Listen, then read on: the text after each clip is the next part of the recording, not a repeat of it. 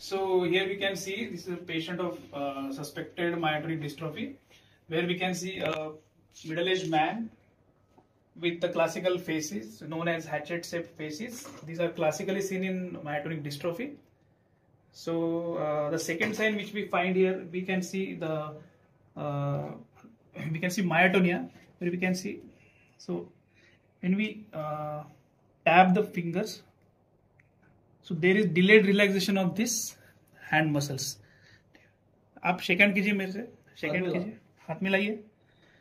When I remove my hand, there is the sustained grip is there. The patient is not able to maintain his original position of the hand. So the muscles are in state of delayed relaxation.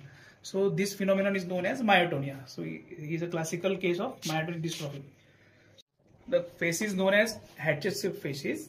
So we can see there is prominence of the facial balding is seen.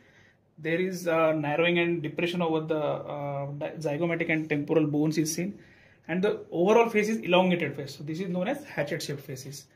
And for the diagnosis and confirmation of the myotonic dystrophy, we will have to go for the genetic panel and confirm the diagnosis.